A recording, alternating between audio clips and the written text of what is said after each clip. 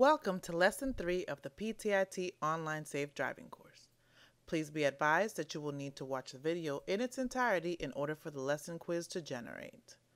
This lesson will cover GORE, median, HOV lanes, flex lanes, emergency lane, Georgia Move Over Law, bicycle safety, and school buses. GORE, the area of convergence between two lanes of traffic. It is the divider between a highway lane and either an entrance or an exit ramp. Entrance ramps. When a driver is entering the highway, the entrance ramp gradually connects the car with the through lanes of the highway so the driver can safely merge with the traffic on the road. While driving on the ramp and merging onto the highway, on the driver's left there is often a wide triangle-shaped boundary created by white lines. This gap, known as the GORE area, functions to separate the entrance ramps from the lanes of the highway and to indicate to the driver when it is safe or legal to switch lanes and join the other traffic on the road. Exit ramps. When a car is exiting the highway, the exit ramp often gradually veers to the side of the other lanes and rises above the highway to enable the drivers to safely exit. While the driver is traveling on the exit ramp and veering away from the highway, similar to the entrance ramp, to his left there is typically a wide triangular-shaped boundary marked by white lines. This is also referred to as a GORE area, and the area also serves to help ensure safety by separating the exit ramp from the through lanes of the highway and by informing drivers of when they can safely merge on or off the exit ramp. This graphic demonstrates the proper way to enter and exit the highway. Each state and each highway system can establish different laws regarding whether cars can pass through the GORE area of an exit or entrance ramp. When the triangle shape is outlined by only one solid white line on each side, it is usually legal to cut through the area to merge onto the through lanes of the highway with the rest of the traffic. If the triangle shape is created with two double white lines on each side, then it is illegal to cross through the GORE area and into traffic until the area closes. The entrance ramp merges with the highway and only a single white line or a dashed line is present on the driver's left. Some GORE areas are marked with signs that indicate to the drivers whether or not it is legal to cross through the area. Furthermore, when there is an object in the GORE area, such as an island or patch of grass, it is illegal to cross through that area. A median is the reserved area that separates opposing lanes of traffic on divided roadways, such as divided highways, dual carriageways, freeways, and motorways. The term also applies to divided roadways other than highways, such as some major streets in urban or suburban areas. The reserved area may simply be paved, but commonly it is adapted to other functions. For example, it may accommodate decorated landscaping, trees, a median barrier or railway, light rail, or streetcar lines. HOV lanes, also known as the high occupancy vehicle, carpool, or diamond lane. These lanes are normally created to increase average vehicle occupancy and persons traveling with the goal of reducing traffic congestion and air pollution. The following are vehicles that may ride in the HOV lanes. Vehicles with two or more persons, living and not pre-infant. Pets and infants still in the womb are not considered as passengers. Emergency vehicles such as law enforcement, fire, and emergency medical. Motorcycles, buses, and alternative fuel vehicles properly licensed with an AF license plate. Then we have flex lanes. These are lanes in which traffic may travel in either direction depending on certain conditions. These lanes are meant to improve traffic flow during rush hour by having overhead traffic lights and lighted street signs that notify drivers which lanes are open or closed during driving or turning.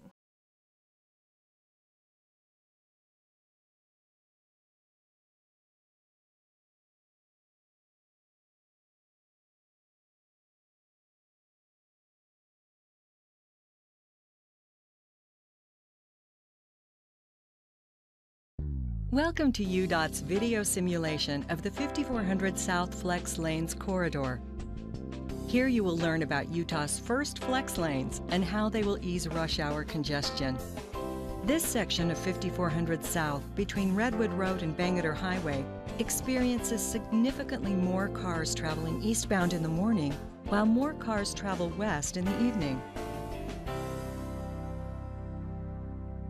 We begin our first scenario with our motorist making a right turn from Bangerter Highway northbound onto 5400 South eastbound during the morning commute. Notice the overhead sign structures supporting electronic lane indicators. The lane indicators will be spaced frequently along the corridor to ensure motorists can see them at all times.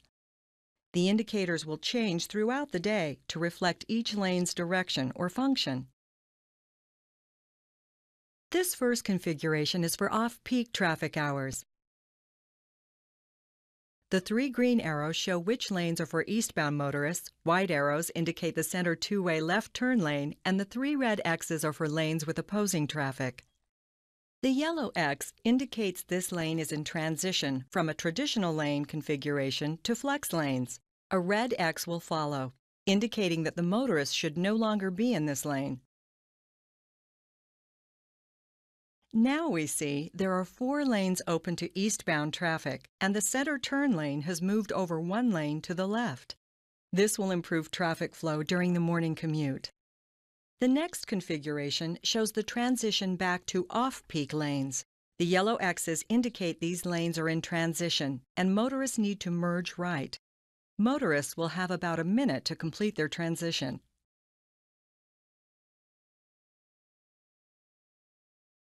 Now we're back to the off-peak configuration. Next, we would like to show you what a motorist traveling eastbound will see during the evening commute when most traffic is headed westbound. Again, the yellow X's indicate that these lanes are in transition and the motorist needs to merge right.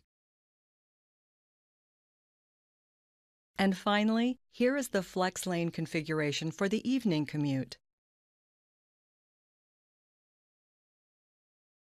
Let's go back to our motorist who is traveling eastbound during the morning commute. As he crosses 3600 West, he enters the flex lanes corridor.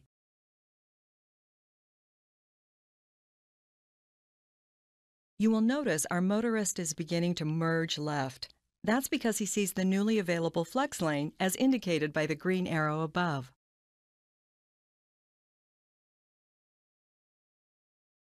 Let's watch as it transitions back to the off-peak configuration. The middle lane indicators turn yellow as a warning that the lane direction will change.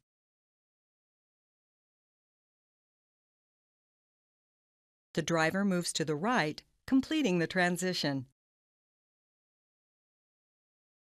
Take a look at the lane striping. The double yellow skip lines identify which lanes are flexible. The white markers are for the lanes that do not change. Our motorist is now traveling westbound on 5400 South. Driving this direction in the flex lanes is essentially the same. As you can see, the overhead lights indicate there are 4 westbound lanes open.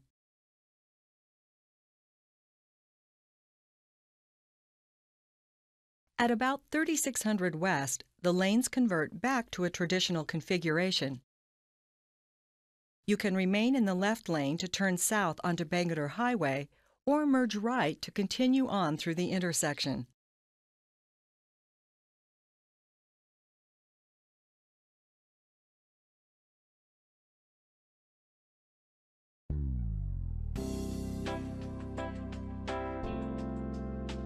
Many corridors and freeways throughout the country successfully use flex lanes safely to reduce traffic congestion. Like many of Utah's roadways, flex lanes will be monitored and controlled from the UDOT Traffic Operations Center control room, ensuring motorists a safe and easier commute.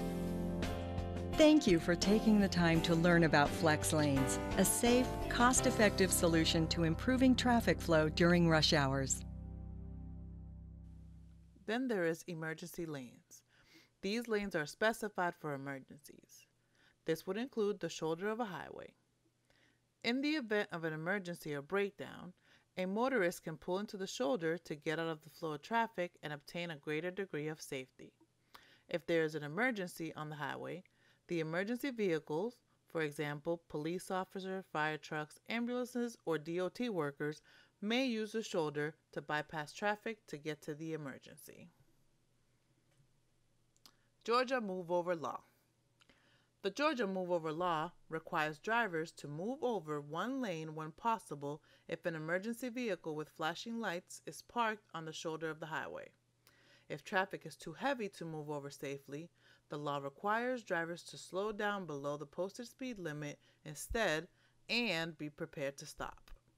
This law was passed in the aftermath of a growing numbers of police, emergency technicians, and DOT workers being killed during routine traffic stops, crash responses, and highway construction projects around the nation. More than 30 states have move-over laws on the books, with fines that range as high as $1,000 or more in some jurisdictions. The move-over fine in the state of Georgia can be up to $500. Failure to obey the move-over law can lead to consequences far more serious than fines. According to FBI statistics, traffic crashes claim lives of more police personnel than any other cause of death in the line of duty, including shootings. Reports show emergency vehicles of all types have been struck while parked beside Georgia highways, even while their emergency lights were flashing.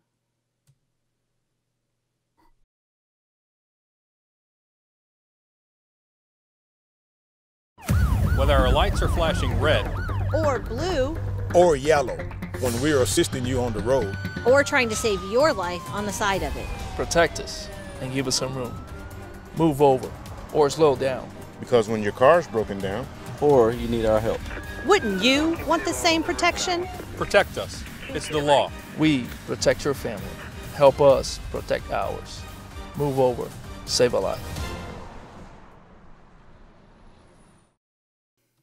Emergency vehicles. What counts as an emergency vehicle?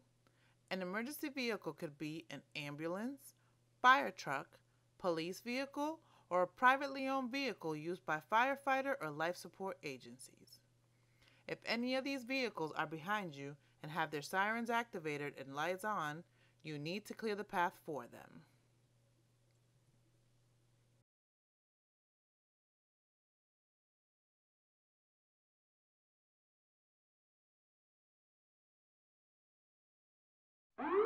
Time is the enemy in any emergency. You can help emergency responders get to the scene as quickly as possible by following the rules of the road.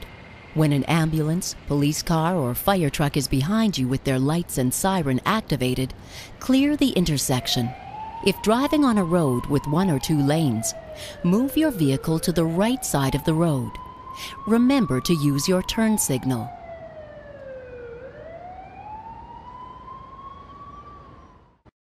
If driving on a road with 3 or more lanes, clear the intersection and move your vehicle to the nearest side of the road. Remember to use your turn signal. When in the center lane, drive your vehicle to the right side of the road. Come to a complete stop and wait for the emergency vehicle to pass you. Shoulder check to make sure there are no more emergency vehicles or other drivers approaching before you continue driving. Be considerate of other drivers as you re-enter the traffic flow. Remember to use your turn signal. Keep at least 150 meters between your vehicle and the emergency vehicles that just passed you. Thanks for following the rules of the road and helping emergency responders get to the scene as quickly as possible.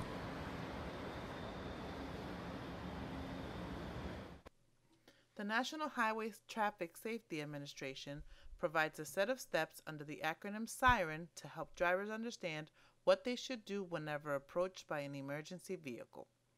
The SIREN protocol is as follows. Stay alert. As a driver, this is something you should be doing at all times. However, you should place special emphasis on listening to your surroundings so that you can hear emergency vehicle sirens or horns. This means paying attention to the road, keeping the music down in your car, and possibly even driving with your window cracked to better hear outside the vehicle. When you hear an emergency vehicle siren, look to see where it is on the road. Investigate. Look in your rearview mirror as well as on the sides of your car to gauge how fast the emergency vehicle is going and to figure out what you will do next. React. Pull over to the side of the road safely, signaling as you do so to alert the driver of the emergency vehicle of your intentions. Though it's important to react quickly, you shouldn't put yourself or anyone else in danger. After pulling over, wait until the emergency vehicle has passed and look for others. There may be more than one on the way. Enter. Next, re-enter the roadway. Be sure it is safe for you to get back on the road, then signal and merge with traffic. If you are on the side of the highway, be extra careful as you will need to get up to freeway speeds. Never. There are a few things you should avoid doing in this situation. Don't pull over or stop somewhere if there isn't enough room for you to do so safely. You should also never follow an emergency vehicle or try to pass one. Remain a minimum of 500 feet behind a moving emergency vehicle that has its lights and siren on.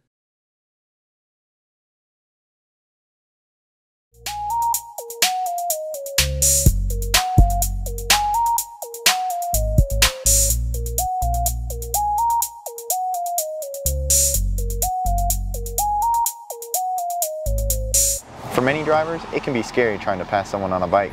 And as someone on a bike, it can rattle your nerves to have someone buzz past you in a car.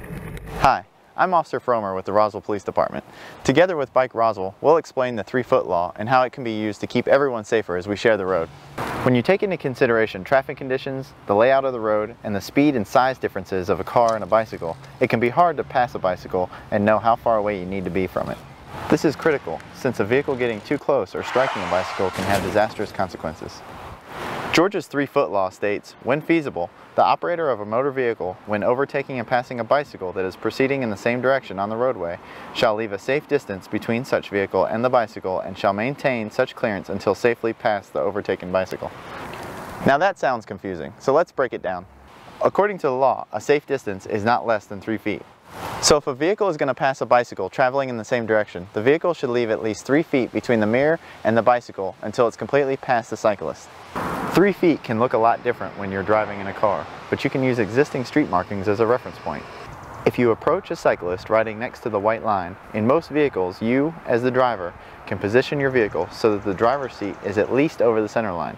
This will ensure that a safe distance has been given as you pass. Here's a view from the driver's seat.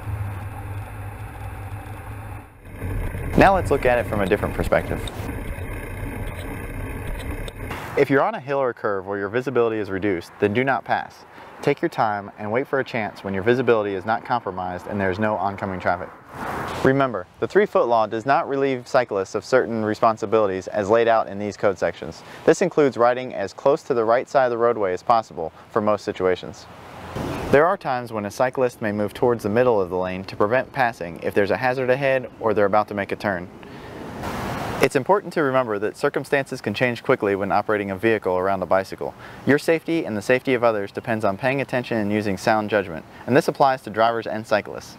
The 3-foot law, when used properly, can keep everyone safer. For more information on bicycle safety, visit bikeroswell.com and roswellpd.org.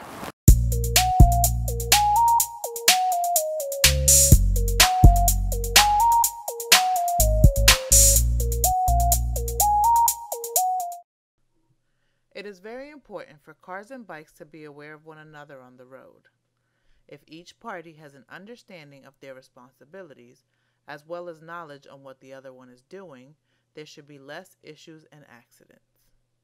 Here are a few bike safety tips for cyclists and automobile drivers on bicycle safety. Like drivers, cyclists also use signals. It is just as important for a driver in a vehicle to be aware of these indicators. Here are the appropriate ways for bikers to use hand signals. Left turn. Extend your left arm straight to point left. right turn, either extend your left arm out with your forearm pointing up, your elbow joint should be creating a 90-degree angle, or extend your right arm straight out and point right. Stopping. Extend either arm and point your forearm down. Your elbow joint should be creating a 90-degree angle. Slow down. Sometimes it is necessary to gently remind drivers that you are on a bicycle and not in a vehicle. Instead of yelling, gently wave your hand by your side to sign that you would like them to slow down. To depict that you need more room, gently wave your hand up from your side. Identifying road hazards. This can be done by bikers by pointing or waving in the direction of the road hazard. This will help give attention to an obstacle in the road and lower risk of accident. School buses. 6-point violation in the state of Georgia. If traveling in the same or opposite direction of a school bus displaying red or amber lights flashing and/or has a stop arm out, you are required by law to stop. This includes 2-lane highways, multi-lane highways with turn lanes, and traveling in the same direction on divided highways. You may not proceed until the school bus begins to move or the visual signals are no longer activated.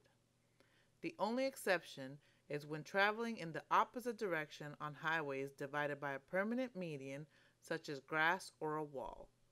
If traveling in the same direction on divided highways, you are still required to stop.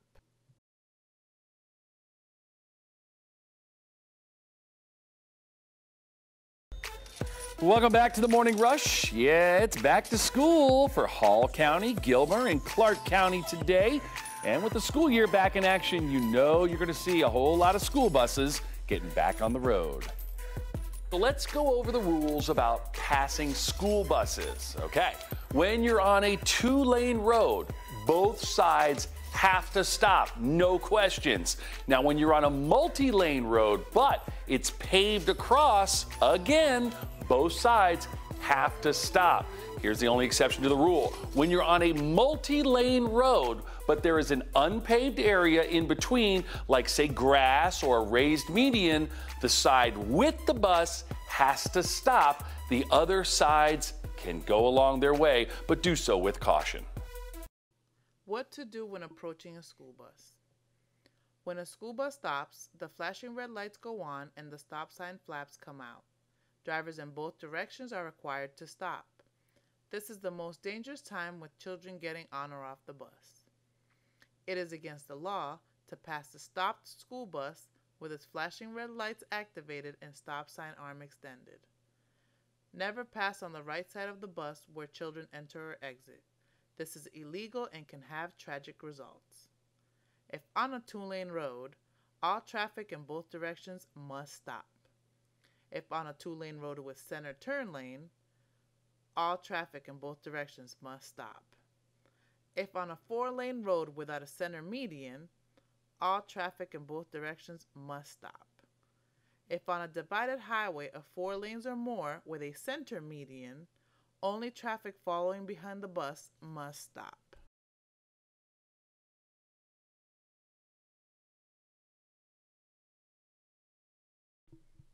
This concludes Lesson 3 of the Safe Driving course.